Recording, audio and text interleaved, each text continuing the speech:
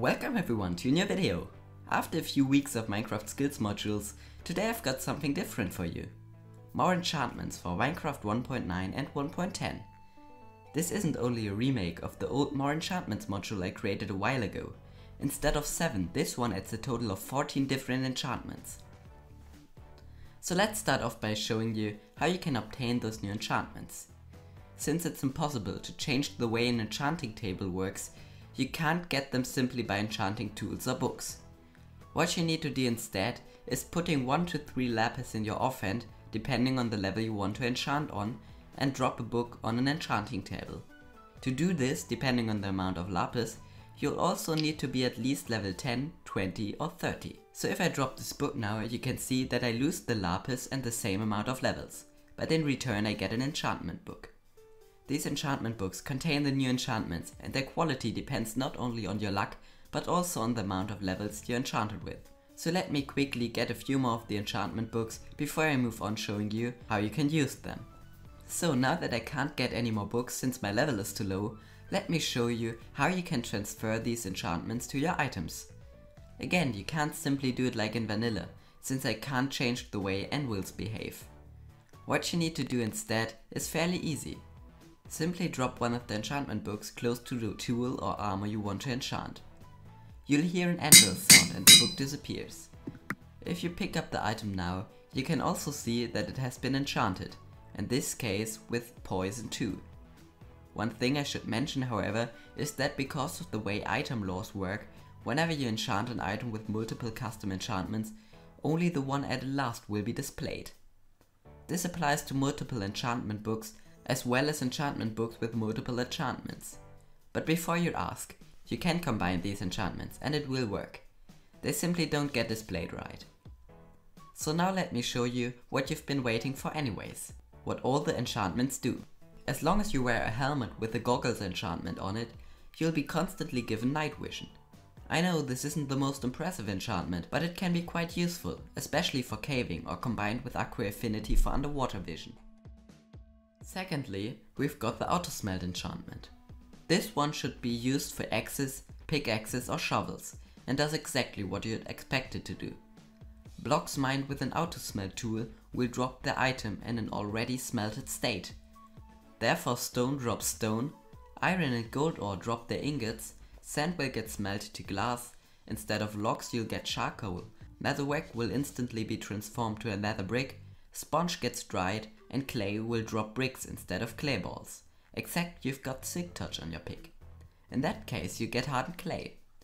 But there's one more thing that makes this enchantment my personal favorite.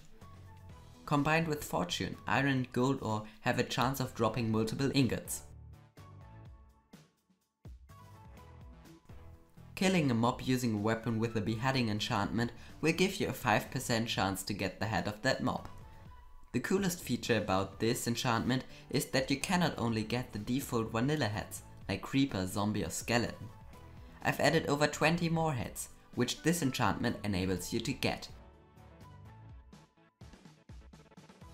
The next enchantment is poison, and can be used for melee weapons. Basically, a sword with a poison enchantment will poison every mob or player who gets attacked with it. Other than the enchantments I showed you so far, this one comes in 3 levels.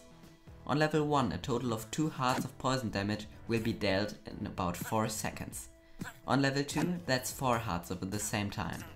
On level 3, the dealt damage only increases to 5 hearts, but as you can see here, instead of poison, the victim will be affected with wither, meaning that it can actually die from the effect.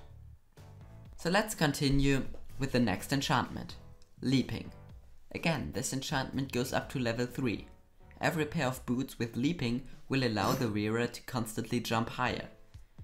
What's really cool about this is that it actually works with the newly added auto jump feature, an enchantment every explorer should have. And here we've got a first of the 7 enchantments I newly added, the anti-gravity enchantment for bows. This uses 1.10's amazing feature to disable entities' gravity. So this one does what you'd expect. It lets your arrows fly perfectly straight, since they aren't affected by gravity. This allows you to do some quite impressive bow shots, and of course this doesn't only work for normal arrows.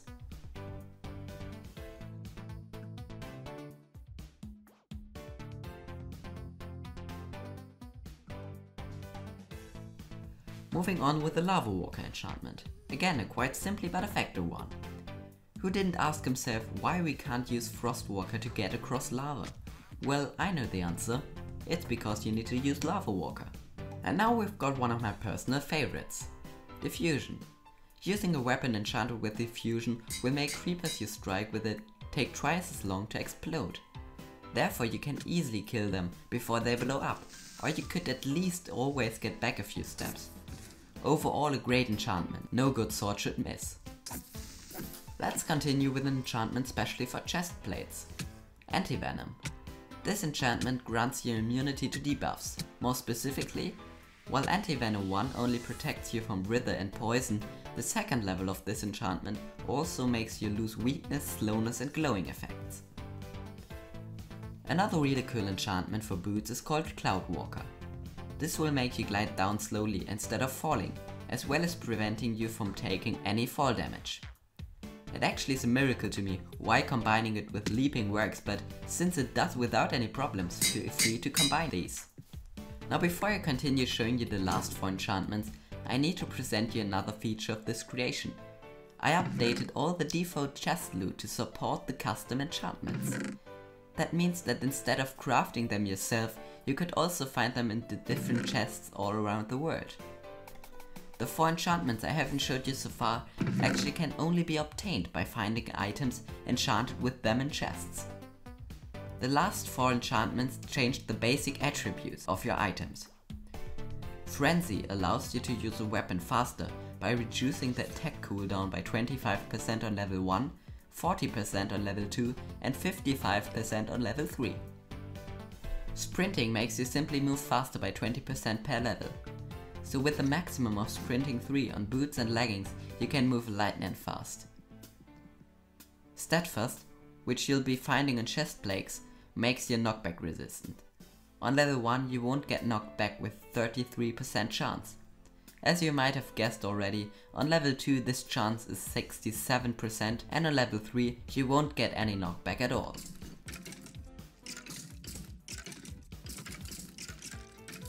And finally we've got the toughness enchantment for every armor piece.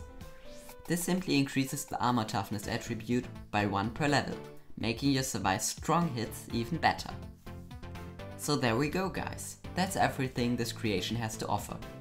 If you want to add this to your world, you need to do 2 things. First of all, you need to head down to the video description where you can find a link to the command you need to install this creation. Simply copy and paste it into a command block and activate it. After clicking the sign that appeared, the command block machine is installed. The second step is the installation of the loot table. To do so, click on your word in the word selection screen. Then click on Edit and Open Folder. Now you should have entered your word folder.